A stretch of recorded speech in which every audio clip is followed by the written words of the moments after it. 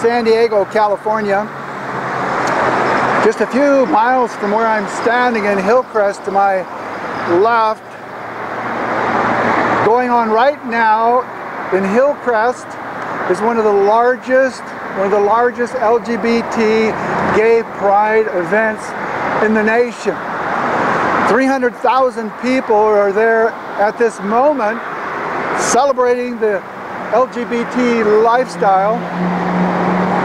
Following the parade, they'll take over much of Balboa Park for 2 days. They'll celebrate in the park the LGBT lifestyle. According to their website, the purpose of the parade and the website and their activities is to celebrate and honor the LGBTQ plus community. Is to celebrate that life. And to give you an idea of the impact that the LGBT community has on our culture in San Diego, I want to list some of their sponsors listed on San Diego Pride website. See if you recognize any of these. Hewlett-Packard, Qualcomm, Hyatt, Sony, US Bank, Coca-Cola, Amazon, Kaiser, Blue Shield, SDG&E, Cox, Chase Bank, Google, Jack in the Box, Del Taco, McDonald's, Starbucks, and many others. Practically every major brand that you ponder supports this parade and this lifestyle. Their media sponsors, listen to this: Channel 5, Channel 8, Channel 10, KPBS, 91X, the Union Tribune, and many others. This positive message to celebrate the LGBT community is everywhere. It's ubiquitous. Very few are raising a flag and objection. There's something wrong. And the heart of what's wrong is this issue here. You put the LGBT with God, you're going to have anger. And the Bible says we're to fear God. As a matter of fact, I didn't make up that question. It was asked from one thief on the cross who was being crucified with Jesus to the other, mocking and ridiculing Jesus. Do you not fear God? It's a question we need to ask ourselves. To fear God. The Bible says the fear of God is the beginning of wisdom. But all people that fear God, as a matter of fact, even the gospel message that Christians have has got to do with fearing God. You look in the book of Revelation, chapter 14, verse 6.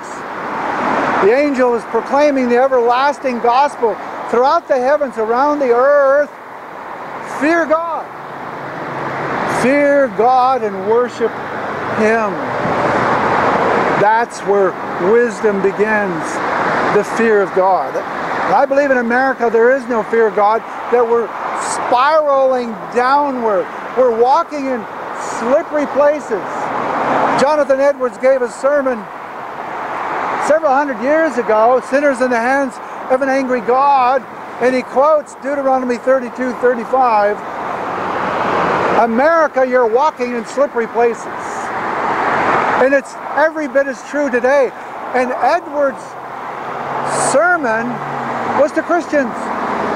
He said, you Christians are becoming lukewarm and you're going after other things besides God. You have no fear of God. You're spiraling down. You're walking in slippery places. And ladies and gentlemen, not only is the modern day church accountable to discard this lukewarmness and to put on Christ, to stand for truth, to stand for righteousness, and to care about the wicked. to care about the wickedness that's going around us. And I'd like to end by quoting 1 Corinthians 6, 9 through 11. The Apostle Paul says, don't be deceived. Don't be deceived, neither the sexually immoral, idolaters, adulterers, nor homosexuals, nor thieves, nor the greedy, nor verbal abusers, swindlers will inherit the kingdom of God. Don't be deceived. They won't inherit the kingdom of God. We need to understand, God says there will be no unrepentant adulterers, homosexuals, swindlers in heaven. But he does offer hope. He says, such were some of you. You used to be like this. You remember, you used to live this lifestyle, lesbian, gay, bisexual, transsexual, queer. You used to be like that, but you've been washed. You've been changed. You were outside the kingdom, and now through that repentance and faith in Christ, you're adopted into the family of God. You're part of that kingdom. You used to be there. So our challenge to San Diego, our challenge to our community, to the gay pride parade that's taking place right now, to repent and put your faith in Christ. Our challenge to America, to repent of our sins, turn away from this lifestyle, turn away from abortion. 50 million babies we've murdered since Roe versus Wade. Turn away from that. Turn away from the same-sex marriage.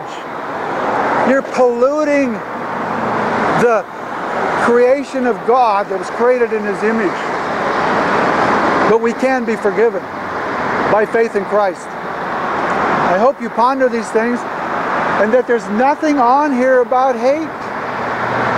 It does speak of God, to fear God. That should be our heartfelt motivation to come to Him. I fear Him for who He is, for what He can do, and for His kindness that He's extended to save my soul. I hope you ponder these things. May God grant you wisdom and understanding.